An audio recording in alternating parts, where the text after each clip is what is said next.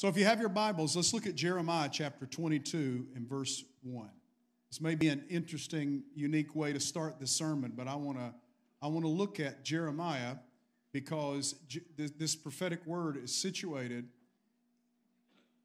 in Judah when Judah was being threatened of being taken over by the Babylonians, and God was sending them a warning shot, sending them a prophetic warning as to how they could avert this disaster. So here it goes. Jeremiah chapter 22, verse 1. Thus says the Lord God, go down to the house of the king of Judah, and there speak this word, and say, hear the word of the Lord, O king of Judah, you who sit on the throne of David, you and your servants and your people who enter these gates.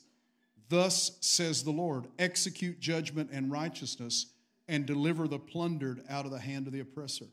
Notice what he's condemning them for or provoking them over. It's justice.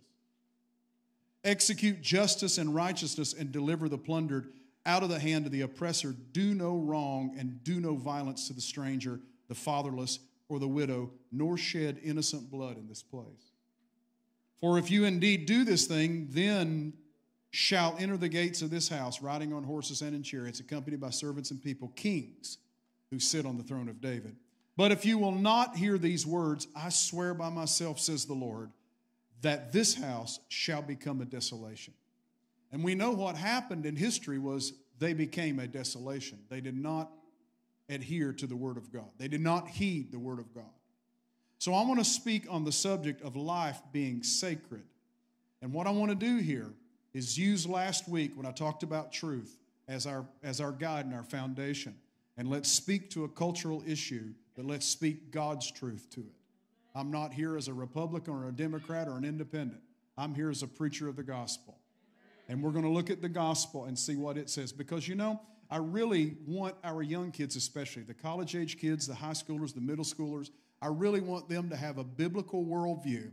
So when they go into the colleges or into the workforce or into the military, wherever they're going, they will have a rational biblical argument. Not only will they be on fire for Jesus, but they'll have a rational and biblical argument that they can muster up that'll allow them to speak truth into the culture and to be able to maintain their faith. Can somebody say amen? So according to the Guttmacher Institute, in 2020, there were an estimated 930,000 abortions.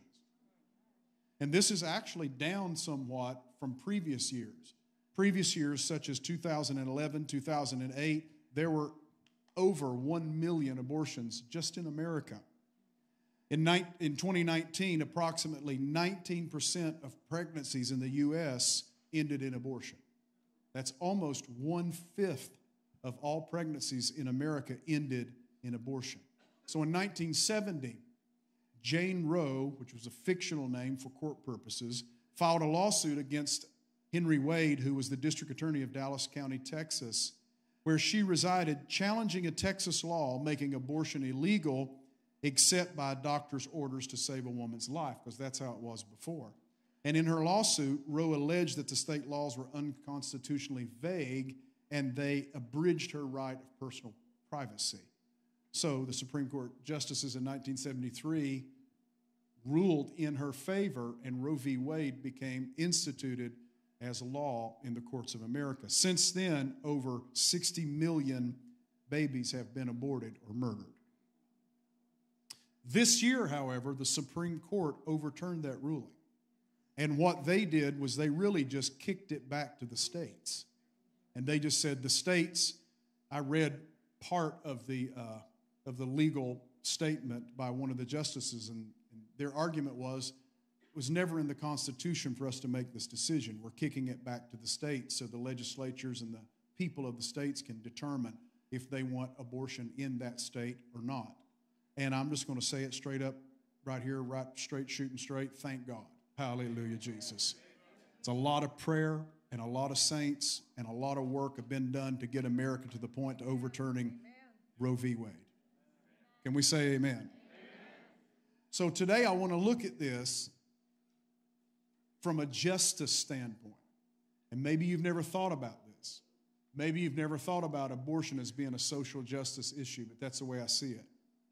Because when you look at Israel in the Old Testament, God condemned Israel and allowed them to be taken over by captors for many different reasons. Main one was idolatry, but also there were social justice issues. They weren't treating people correctly when it came to the workplace. People weren't being paid equitably. They weren't treating people correctly when it came to the court systems. There was favoritism. They weren't treating foreigners like they were supposed to treat foreigners according to the law of God. And they were killing or harming the most vulnerable and innocent in society. When we talk about revival and revival in a nation, we as evangelicals often talk about, people just doing the big sins, but we don't often talk about social justice and how that needs great reform, and the church should be the ones with the prophetic distance standing back from politics, declaring this is what the Lord says.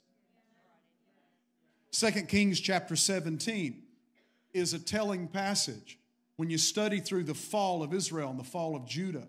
2 Kings chapter 17 gives the reason why God is allowing Judah to fall.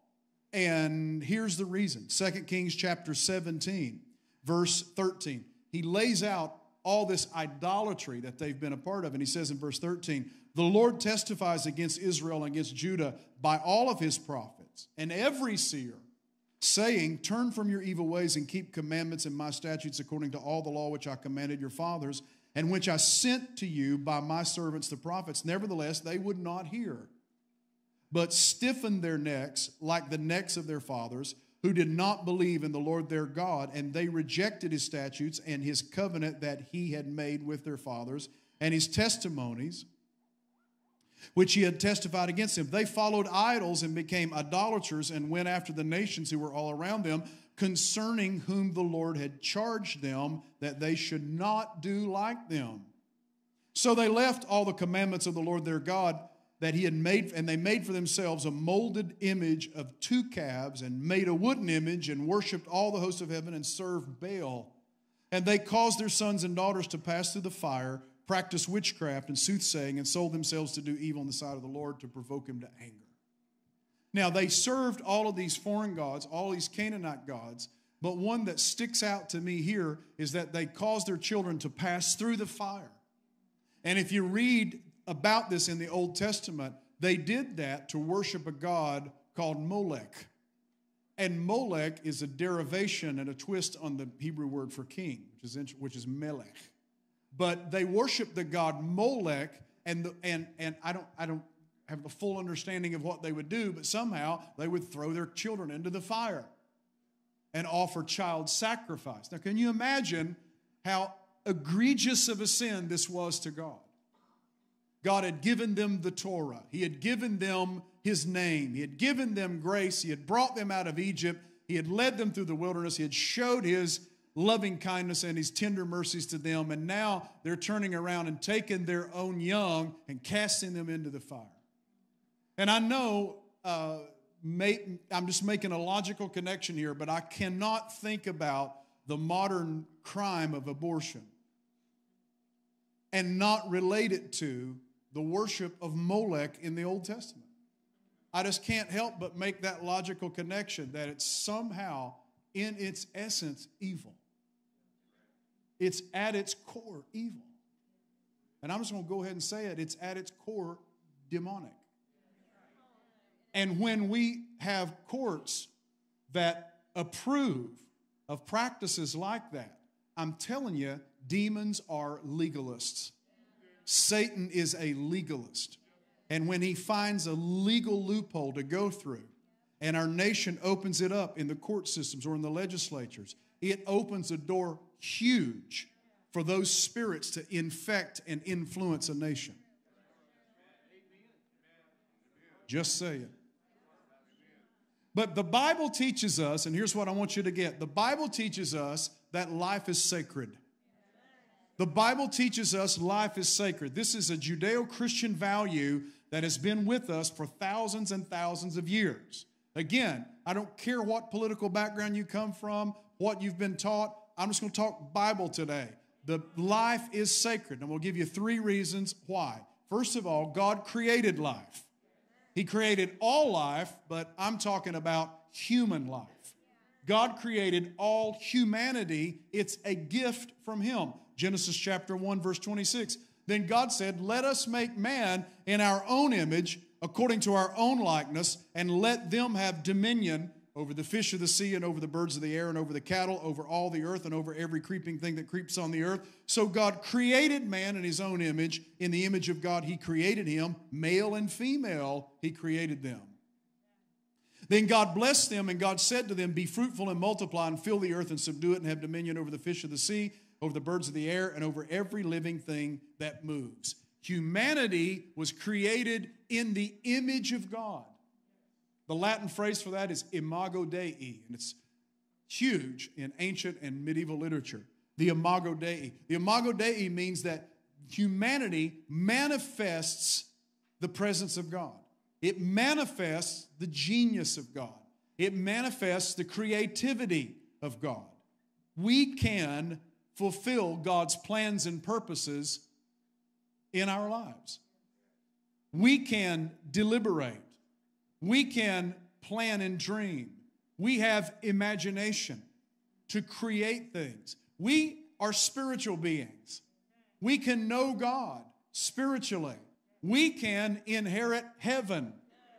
We can inherit the kingdom of God when Jesus returns. All of this stuff is given to humans. And so every human being has been created in the image of God. The medieval philosopher and theologian Thomas Aquinas said the imago Dei means 3 things. First of all, it has a natural application, and that is that we can know and love. We can know and love. To know love is a manifestation of God. And then there's a grace aspect of this. We can know and love God. And then there's a glory aspect of this. We can know and love God in heaven. We are created in His image. So the goal, the end game in the Christian life is to grow in the love and grace and knowledge of God so that His image becomes greater and greater release. You know, the ancient theologians had this thing about image and likeness. Their thinking was we were created in the image of God, but through sin we lost the likeness of God. We were created in the image of God, but through sin and the fall we lost the likeness of God. So what Christ came to do was to restore us to the likeness of God. There's your ancient patristic lesson for the day. Y'all can pay me later. It's not a problem. All life was created by God. And if all life is created by God, then all life is to be valued. All life has value, so we are to value. Life is a gift. It's a gift to be loved. It's a gift to be nurtured. It's a gift to live in proper charity or proper love for humanity. Our love of God should affect our love for other people. We have this horizontal relationship that affects, a vertical rather relationship that affects our horizontal relationships. So because of that then, any willful destruction of one's life or the lives of others, especially the innocent, is always considered an evil. It's always considered an evil because that life wasn't ours to take. Your own life isn't yours to take. I know that's so starkly different than what you hear in the public arena, but your life has been given to you by God. And so all life is to be valued. Let me just apply this in a couple different ways. First of all, when it comes to ethnicity and race. We believe as Christians that every person was created in the image of God. I don't care if you're African, if you're Asian, if you're Caribbean, if you're North American, if you're whoever you are, you were created in the image of God. And my responsibility as a Christian believer is to value you just like I value everyone else from wherever they're from. And I know it's difficult sometimes because we have different traditions and we have different cultures and we have different languages and there are evil people and there's great people and there's people who get on your last nerve. But we are to value everyone the same. We're to value everyone the same because we're all created in the image of God. In the early service, I talked about William Wilberforce, who lived in the late 1700s and early 1800s in Britain. And Wilberforce was raised in a Christian home. His father died at 9, and so he was sent to another strong family of strong Christian faith. And they raised him, and he was influenced by men like George Whitefield and John Newton, who was a former slave trader who was born again. He got converted and wrote the song Amazing Grace. If you want to see a movie, see the movie Amazing Grace that talks about the life of William Wilberforce. It's powerful. Anyhow, Wilberforce prayed and meditated and said, God, now that I'm an elected official in the House of Parliament in England, what do you want me to do with my life? And God gave him basically two things. Number one, fight for the abolition of slavery. And number two, fight for morality in society. And so he was a member of numerous societies, over 60 societies, I think, for the improvement of morality in society and the abolition of slavery. One day he got up and made a 3-hour speech in Parliament talking about the evils of the slave trade. And by the end of his life, the slave trade was eliminated in all of the British kingdom because of a Christian man on fire for Jesus, who had a real experience for God, who stood up and believed that life was sacred no matter whose life it was. Hallelujah. Think about the sick and afflicted. The Bible teaches us to care for the sick. Jesus said, if you've done it to the least of these, you've done it to me. And so the Bible teaches us to care for the sick. So there's a man named Charles Rosenberg who wrote a book called The Care of Strangers, The Rise of the American Healthcare System. And what he talked about in one of his theses in this book was that the American healthcare system, the modern hospital system, developed from a Judeo-Christian compassion for the sick and afflicted.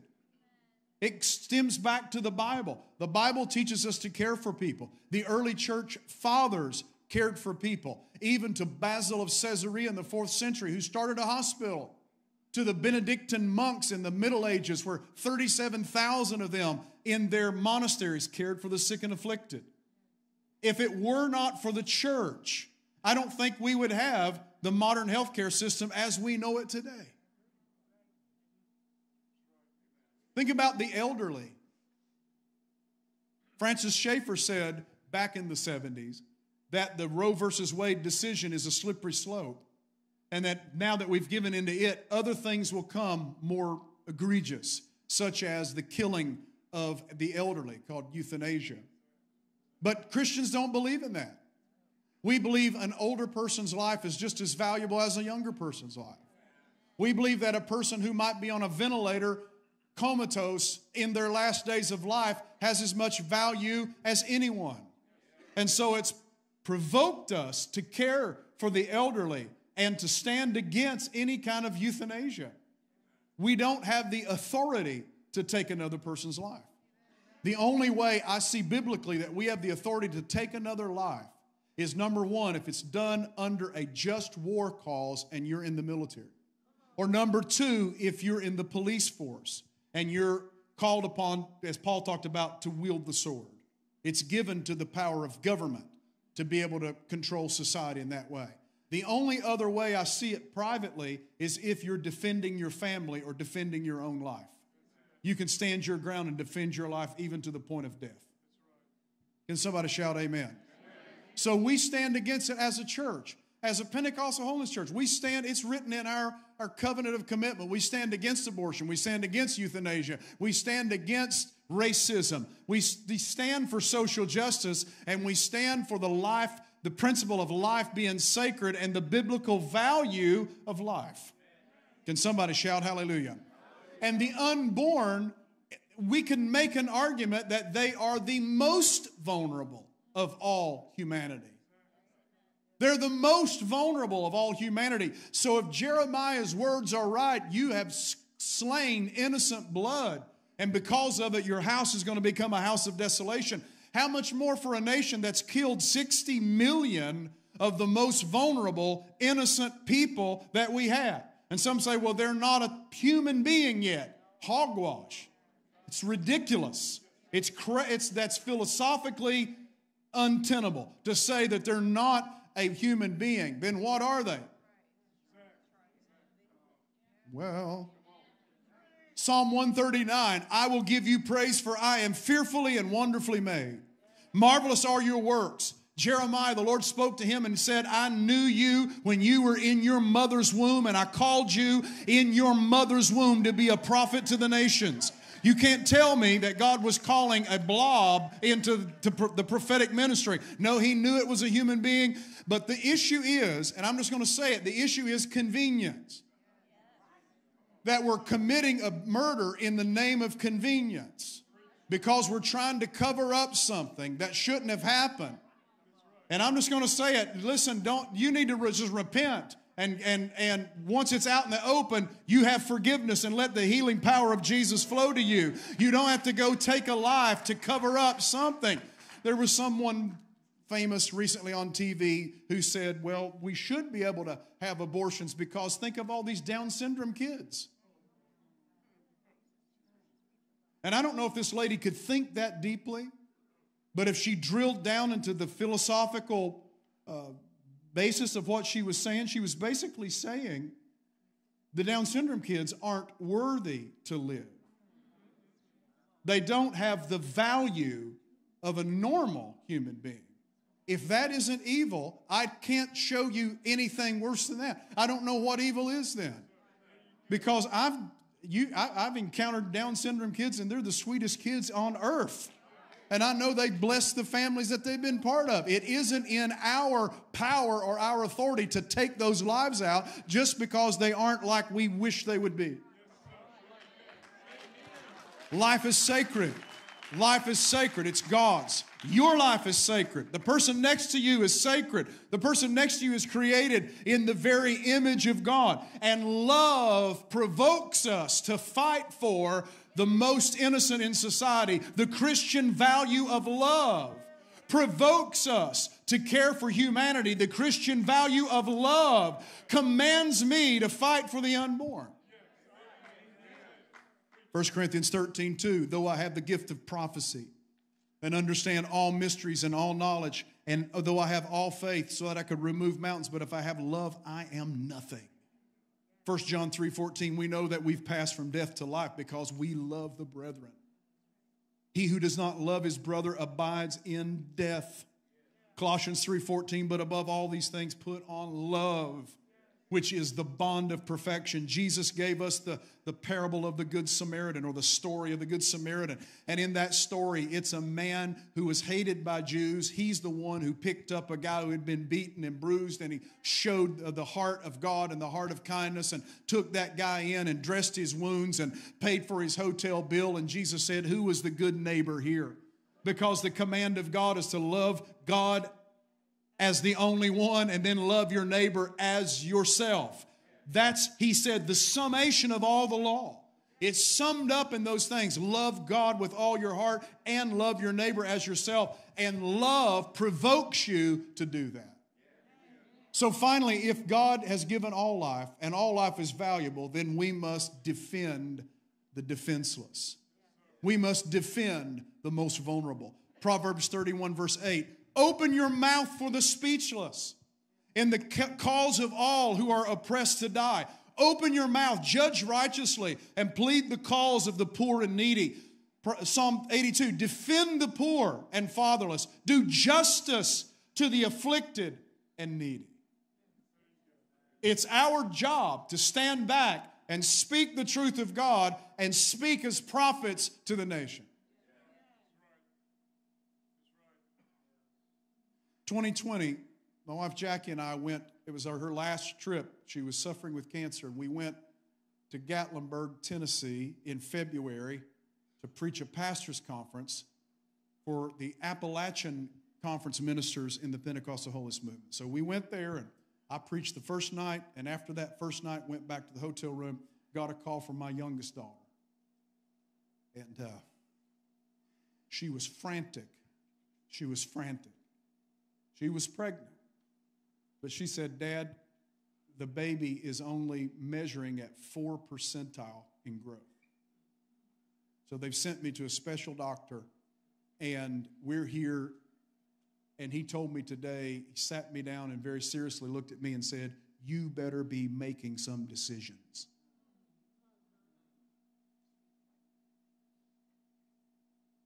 In other words, you have to determine quickly. We only have a window of opportunity that you can abort this child. So she called me, and she said, what am I to do? I said, well, we're not doing that. I can't tell you what. I don't know. I don't know what to do. If I could fix it, I would. But I'll tell you, sis, we'll pray for you. So the next morning, I went into the morning session, and I preached on prayer. And I told those ministers at the end, I said, I have a special need. It's for my daughter, unspoken. She just needs prayer. And 300 in that room gathered together and started crying out to the Father. And we spent time praying.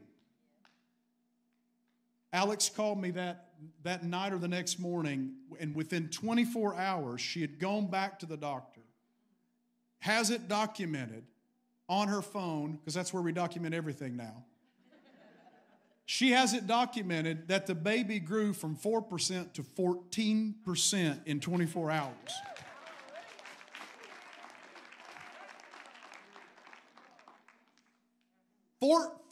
Grew 10% in 24 hours. You can't tell me God doesn't still work miracles. Come on, somebody. God still, hallelujah. So it in a few weeks after that, she went back, and the great OBGYN in our church, Barb Carter, went with her just to support. And they sat there and they looked at the ultrasounds and they looked at all the measurements, and Dr. Carter looked at her and said, this baby's perfect. And then eventually one of the doctors or nurses there said, why are you here? You just need to go back to your regular doctor. And Alex said on the night the baby was born, he was born perfect. We couldn't be there because of COVID restrictions, so we were on FaceTime. And she said, Dad, I saw the doctor come through who thought I should abort Mav and just kind of looked at me and saw this perfect baby there. And I said something in the early service, evidently it's created some firestorm online, but I'm going to say it again. That doctor doesn't have the right to tell you to abort your child. They don't have that right. They have the right to save life. And if there's a decision that needs to be made in a crucial situation, they have the right to go ahead and determine to take the baby or whatever extreme situations those are. And I'm saying to save life, that's their job. But to come and advise you to abort your child because it might not be normal or might not be this or might not be that, I just don't believe that's in their authority. Hallelujah. Because I'm telling you something, when you get a report, and my family are doctors, so I love the medical profession. I'm into it. I'm not against that. But when you get a report, it comes from an authority like that. It speaks something heavy into your life. And it carries weight into your life. So what you have to do is carry a higher report back. And you have to say, I have a higher authority. And this authority says something different to me. This authority says, by His stripes I am healed. This authority says, all life is sacred before God. Hallelujah. This authority says, everything's going to be all right if I trust in Jesus. Though the storms come and the winds blow, He can reach down and pick me up like Peter. He can pull me out of this situation. When you don't know what to do, go to prayer. Go to prayer. Go seek the face of God and ask Him what to do. And then lay back in the arms of Jesus and let Him do His work. Let Him do His great miracles. Can somebody shout hallelujah? So listen, man, life is sacred. We stand for it. You kids stand for it. Don't back down. Don't let the other arguments confuse you, or the stuff that's thrown at you on social media confuse the Word of God in your life. Don't let it take the seed of the Word of God out of your life. You know what's right. It's wrong to take another life. It's wrong to commit suicide. It's wrong. It's an egregious evil because you don't have the authority to take your own life. It goes against the law of self-preservation and charity. Now, I know there are people who lose their minds and people who are mentally depressed. I don't know. I'm not their judge. I hope they make it to heaven. I've preached their funerals. But I'm just saying, I'm just giving you a warning. You don't have that right. It's not in your power. All life is sacred. Can somebody shout hallelujah? Give me 5 minutes to preach here. Here's the good news. The good news is God is full of grace and full of mercy. The good news is He can cast your sin as far as the east is from the west. The good news is He comes with an unending amount of mercy to show to your life. So if you've committed an abortion or you've had that done or what, you know what? Throw yourself at the feet of Jesus and ask God for forgiveness and let mercy roll. And then when you make it to heaven, you're going to have a child waiting on you at the heaven's gates, I'm telling you. Because all of you who've lost kids to abortion or you've lost kids to miscarriages and stuff like that, they didn't just disappear, people. They're real human beings and they're waiting on you over in heaven's portals. So be of good cheer. Hallelujah. God can come and He can heal and He can pour the balm of Gilead into your spirit and heal you from every bit of that. The answer isn't death. The answer is life. The answer isn't shame. The answer is forgiveness. The answer isn't depression and going out and leaving the church. The answer is found in the arms of the community of faith. And the answer is found in love and mercy and letting justice roll. Come on, somebody. Give the Lord a hand clap of praise. If you need help, we can help you. Do we have resources that we can help you with? Hallelujah. You can stand for life. And I'm going to tell you, you're going to thank me when we get over yonder. Let's all stand. God, I give you praise this morning. I give you praise this morning, Lord, for who you are. And Lord, I don't know what each person's been through in this building right now. But Lord, those who have lost kids to miscarriages, those who have maybe even committed that act of abortion, maybe they were pressured, maybe, I don't know. But Lord, I just pray you forgive right now. As they call out on you, I pray the healing salve of Jesus comes. The healing balm of Jesus comes and heals every hurt in this room. In the name of Jesus. In the name of Jesus. In the name of Jesus. In the name of Jesus. In the name of Jesus. In the name of Jesus. Oh, hallelujah. Holy Spirit, come and heal right now. Holy Spirit, come and minister right now in Jesus' name. Thank you, Father. Thank you, Father.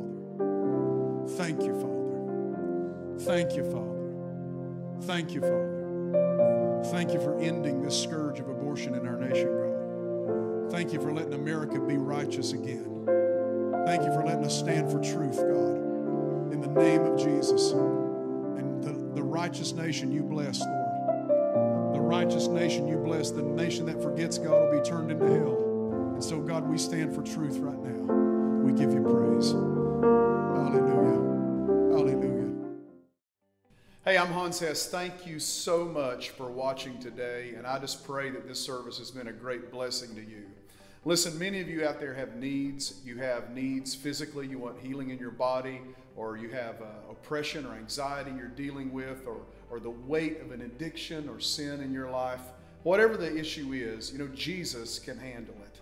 And I want to pray for you today before we leave here and just believe God for the best in your life. You're a winner in Christ. I've read the end of the book and we win in the end. So pray with me this brief prayer. Come on, mean it with all of your heart. Father, in Jesus' name, forgive me of all my sin and wash it away. Heal my body, touch my mind, Lord. Bring total freedom to me today, Lord. In the name of Jesus, I pray. And if you said that, you can say amen. And you know what? Each time a sports team wins a victory, they always have a celebration. So why don't go ahead right where you are and just thank God and give God some praise. Thanks for joining us. Stay in contact with us and come back and visit us.